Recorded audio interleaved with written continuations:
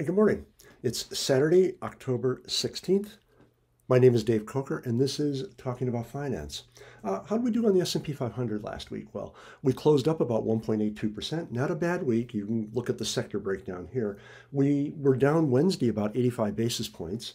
So really nice bounce back there. We're up about 19.4% year to date. So really good performance so far. We'll have to see if it gets locked in as we get through Q3 earnings season. Oil right now is north of $81 a barrel. It's up some 68% year to date. And some research I got from Goldman, yesterday morning, I believe it was, says we're going to see it break 100 by the end of the year. We'll have to see about this. I don't really have a view either way.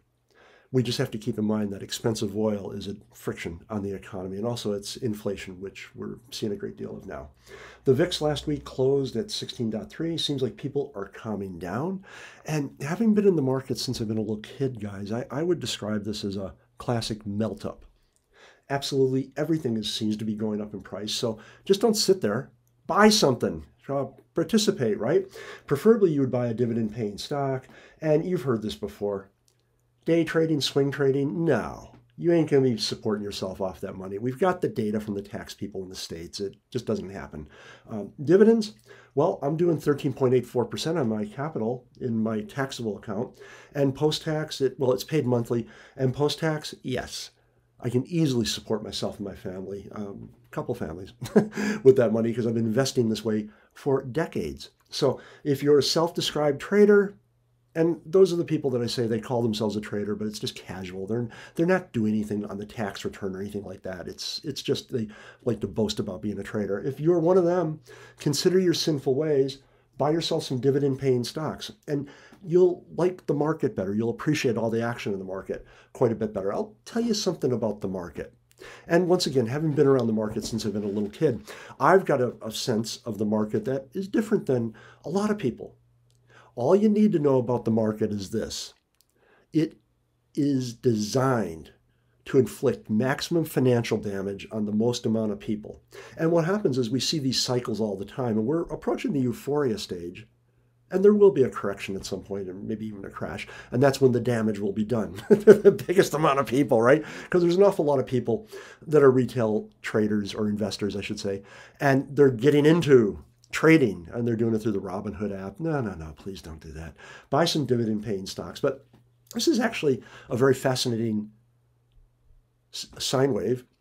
And when you see this, guys, if you just buy and hold and buy regularly like I do, you'll be much better off. You can just watch all this stuff go on with amusement. And since you're building up capital from your dividend-paying stocks, what you can do at that point is you can deploy the capital into cheaper assets, because they will overcorrect to the downside. We know prices in financial time series are what we call asymmetric. And we won't talk about that academic stuff, but it's actually true. It's one of the few academic theories that we actually do see in the market. They're asymmetric. They go up very, very slow, but they go down extremely fast. Oh, and here's something. My God, if you've been listening to Talking About Finance and reading my blog, you know I am seriously anti-debt. I really don't know what to say about this. I'm just totally shocked. This is buy now, pay later at Domino's. It's through an organization called Zilch, who is FCA registered, by the way.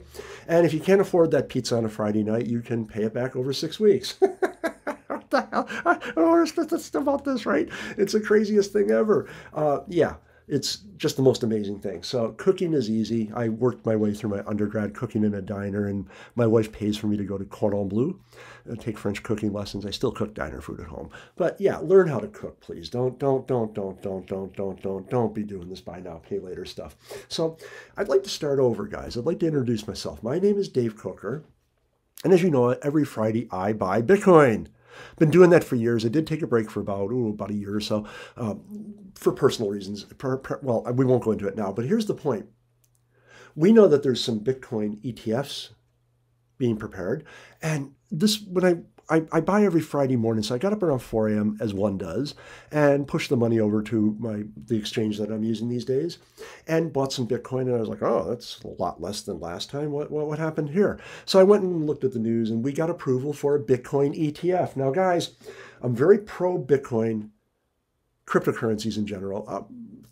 yeah, I'm pro investing, and ETFs are superb vehicles for that. But a Bitcoin ETF based on futures, well, let me tell you a story about an ETF called USO, US Oil. And US Oil is intended to track the near-term price performance of oil, physical oil. So I've got WTIC here, West Texas Intermediate Crude, and I've got USO, went back 2 years, and it's a performance chart, baselined it at 0, going back 2 years ago. Oil's up 51, almost 52% over the horizon, and it looks like that USO, that futures-based ETF, is down well over 36%. So you got to be really careful. Do not be buying that stuff.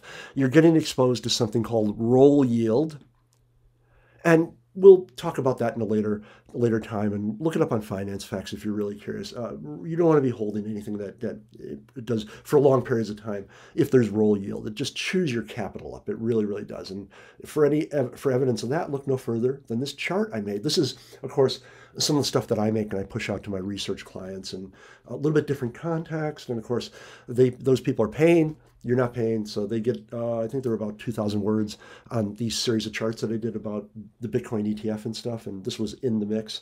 So yeah, it's interesting.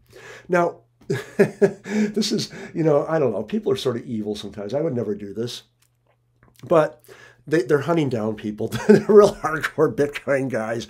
They're hunting down people that had the audacity to diss Bitcoin. And this guy, Nick Allen, I have no idea who he is. Blue checkmark though, authentic. And you can see he said Bitcoin had crashed down to $2.70. Yeah, that's $2.70. And said he didn't buy. And, there was a little thread there that you can look up. But somebody found him. I don't know how they found him. And basically said, is this guy still alive? And he says, yes, alive but dead inside, right?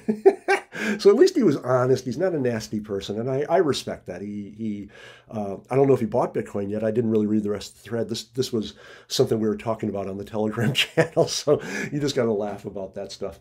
And now that we're starting to see nations adopt Bitcoin, El Salvador did. If you go on my blog, FinTech Flash News, you'll see that Ukraine did. There's about 6 other developing nations that I'm aware of that are in various stages of the adoption process of Bitcoin. And here we go. Wall Street Journal. I don't subscribe. If I did subscribe, I'd probably cancel my subscription and tell them why. Although this is an opinion page, so I guess it's okay. But they're calling it a scam. And they're saying that it undermines dollarization. Well, here's a note to America. And I'm American, so I can say this. You can't. There's nothing that says the entire world has to dollarize. That's totally ridiculous. And yet here it is. The gloves are coming off, and now they're starting to complain very vocally about Bitcoin and cryptocurrencies and things like that. Well, as Steve Jobs said, and remember, I've been buying Bitcoin since 2012. People used to laugh at me. As Steve Jobs said, first they laugh at you, then they fight you, and then you win. And we're right on the cusp of winning, guys. That Bitcoin ETF in the States, that whole list that I showed you, it's coming. And it's going to be fascinating when it happens. Now, people always ask me, or a lot of times people ask me about the price of Bitcoin. Why is it going up? There's many, many different reasons. A lot of times people suggest it's due to an inflation hedge. Well, let's look at inflation. And we've been talking about it, as you guys know. I really don't like inflation. It's a tax on it. It's an asymmetric tax in that people that are liquid and have adequate cash flow, hello, I don't really feel the pain as much as somebody who's living right on the edge. It's a terrible thing. It impacts the poor most severely. And this is, again, off my research note.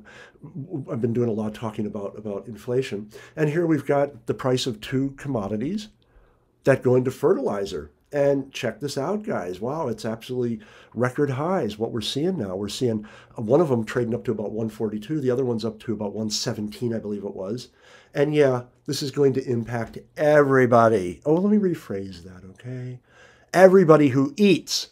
So I don't care if you're vegan, although that's radically cool if you're vegan. I don't care if you're a carnivore. It's your choice, but you're all going to pay. And somebody asked me when I was giving this presentation why it was going to impact carnivores as well. Because when they grow food, when they grow agricultural commodities, it's well known that they include it in processed food. And of course, we eat the commodities ourselves. We tend to skew towards veggies in this house, although we do have meat. My wife is a carnivore. But aside from that, it's an input to animal feed. So they will feed animals agricultural products. They just do. Your cows don't eat meat. My God, I grew up on a farm. Although that being said, they can eat meat. Little known fact. But they don't eat meat. We feed them agricultural products. And yeah, it's going to be impacting absolutely everybody. Really, all you got to think about is how can you make money and how can you have a good life and generate income such that you can achieve financial freedom. And again, off my research notes, I can't remember the exact context. This was from last week.